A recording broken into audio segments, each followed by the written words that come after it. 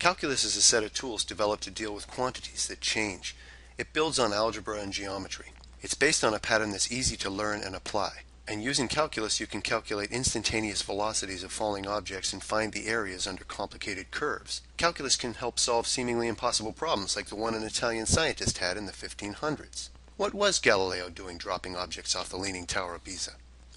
He was trying to prove falling objects accelerate uniformly. That means they speed up by the same amount every second regardless of their weight. But he couldn't measure acceleration. The accelerometer hadn't been invented yet. Acceleration is the rate of change of the velocity. Could he measure velocity? Well, radar guns hadn't been invented yet. Velocity is the rate of change of position. Could he measure the position of the objects as they fell? No, they fell too quickly. This was before stop-action photography. How did he slow objects down? He rolled balls down an inclined plane. He figured gravity was the only force acting on rolling balls as well as falling objects. So Galileo rolled lots of balls and found a pattern to the distance they rolled. No matter how steep the plane was, the ball rolled 4 times as far in 2 seconds as it had in 1 second. And in 3 seconds, it rolled 9 times as far. Let's put this into a table to see a pattern. We'll do that a lot in this program when we're trying to see patterns in data. You can see the distance is always the square of the time the ball has rolled. D is equal to t squared. The beauty of seeing patterns like this is now Galileo doesn't need to construct a 100-unit long ramp. We can extend the pattern as far as we want. Even in Galileo's time, they had equations like d is equal to t squared, but it wouldn't be until the 1600s that Descartes would do something ingenious with them. He mixed geometry and algebra, two fields that were traditionally practiced separately.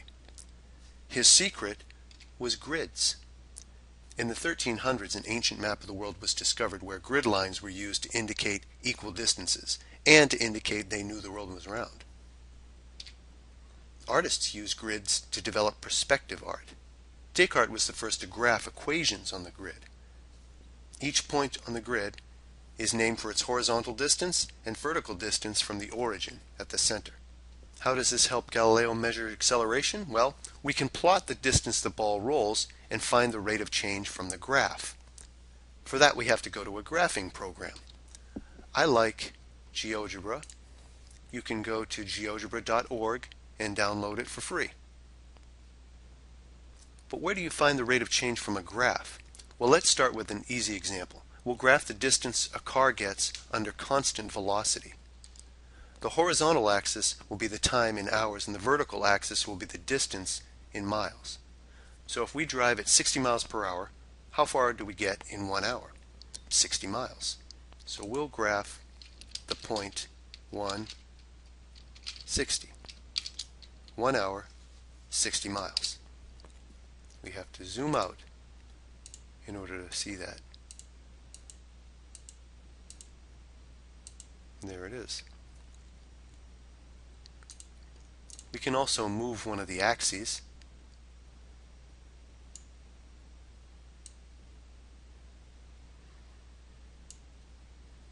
And we can move the whole view.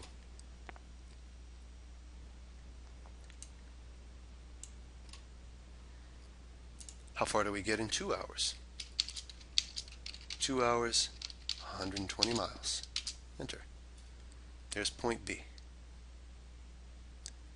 And in 3 hours, 180 miles. What figure does the graph of constant velocity make? We can connect the dots with a straight line.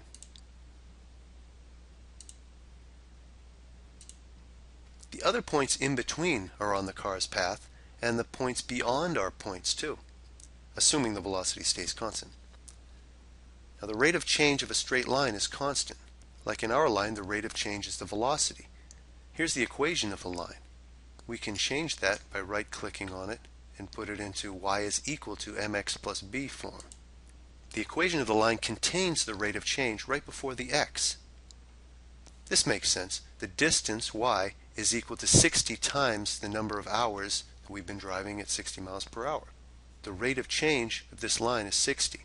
In geometry, the rate of change of a line is called its slope. GeoGebra can display the slope of a line for you by using the button in this drop-down. Select the line. The slope is 60. The slope is the vertical distance divided by the horizontal distance. You can also make a random line and change its slope dynamically.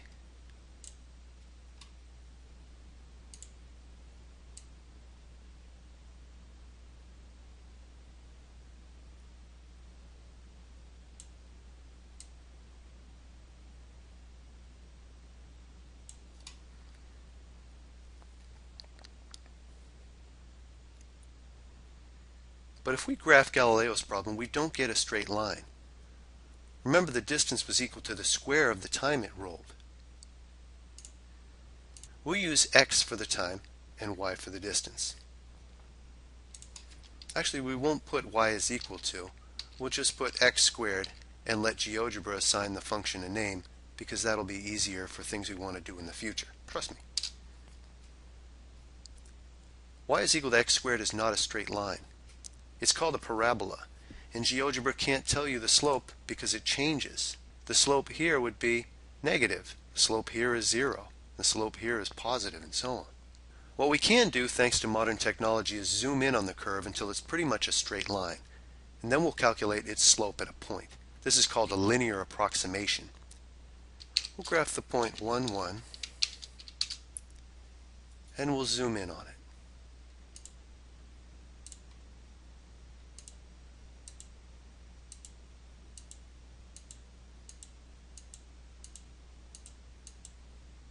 So when we're zoomed in this close to the curve, it looks exactly like a straight line. This is called a linear approximation. And you can see that it looks like it goes up to and over 1. In fact, if we make a line on top of this curve like that and ask for its slope, it's 2. Then we zoom out again and see what a good approximation this line is at that point. And that's called a tangent line. It's the linear approximation of a curve at a point. If you zoom in really, really close, that line is a pretty good approximation for what happens on that curve at that point.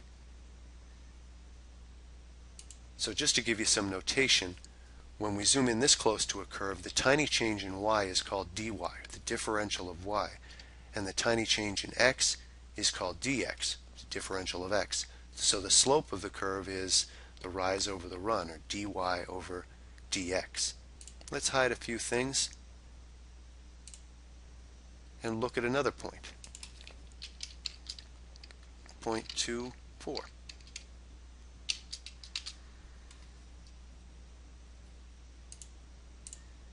We'll zoom in.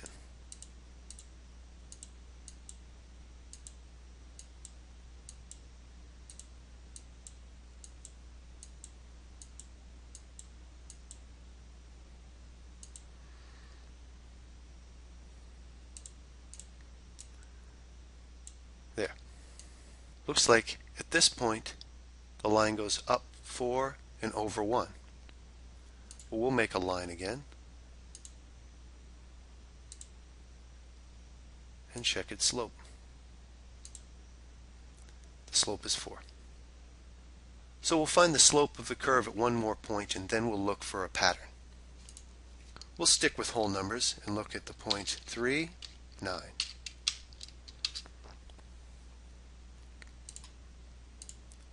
Zoom in.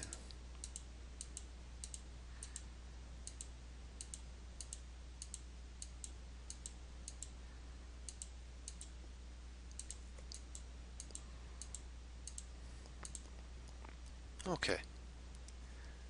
This one, it's not so easy to count the squares, but if we make our approximation line, ask for the slope, it tells us the slope is 6. So in order to see patterns, we put things into tables, and when x was 1, the slope was 2. When x was 2, the slope was 4, and when x was 3, the slope was 6. So do you see the pattern? The slope of the curve, y is equal to x squared, is always twice whatever the x value is. Now in algebraic form, dy over dx equals 2x. We can also write it y prime equals 2x. This slope function is called a derivative. That's one of the most important concepts in calculus. So as far as Galileo is concerned, he wasn't using x and y, he was using distance and time. The slope of the distance curve is equal to 2t. The rate of change of distance is the velocity. So the velocity at any point is twice the time that the ball has been rolling. So what about the function y is equal to x cubed? What we'll do this time is attach a tangent line to the curve and we can see the slopes instantly. We'll graph x cubed. Let's change its color. Make it blue. And make it thicker. This is how you attach a tangent line. First you put a point on the curve, and that's attached to the curve, and you can move it around. Tangent lines are here. Tangents. Select the point or the line, then the circle, conic, or function. Select the point, then the curve, and there's the tangent line. That's the approximation of the slope of the curve at that point. We can move that point around. So of course at 0, slope is 0. What is it at 1? At 1, the slope is 3. What about at the point 2, 8? At the point 2, 8, the slope is 12. And at the point 3, 27,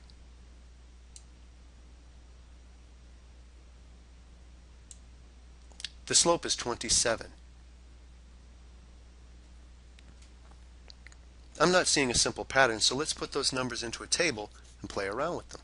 Now if you don't see a pattern right away, that's okay. Neither did I. I did notice that all the slopes were multiples of 3. So what happens if we divide all the slopes by 3? They become the square of the x value. The slope of the curve y is equal to x cubed is always 3 times the square of the x value. So the slope function of y is equal to x cubed is 3x squared. And all the different ways to write that in math. dy over dx is 3x squared, or y prime is 3x squared. Now let's find a pattern to these patterns. Now when the function was x squared, the slope was 2x. When the function was x cubed, the slope was 3x squared. What do you think the slope of the function x to the 4th is going to be? It just follows the pattern. The exponent becomes the coefficient in front of x, and the exponent is reduced by 1. So the slope of x to the 5th is 5x to the 4th, and so on. Mathematicians do all this exploring algebraically. It's not as much fun, in my opinion, and it leads to philosophical problems for them, like the fact that the change in x gets so small it's almost like dividing by 0. This is a no-no in math, and it took a few hundred years after the invention of calculus before mathematicians invented a notation that would make this okay. It's called limits, and we won't be using it much in this program, but just know that it's there. Anyway, this is the most important pattern in calculus, the pattern for differentiating polynomials. In the next module, we'll even run this pattern backwards to solve all kinds of problems. This gives us the ability to find the rate of change of anything just by working with the function for its position. Remember, the rate of change or slope function is called the derivative. The derivative of the position, or distance, is the velocity. From there, we can find the acceleration by differentiating again. In the examples and exercises, we'll find out how this is used to find instantaneous velocity, local maxima and minima, and points of inflection.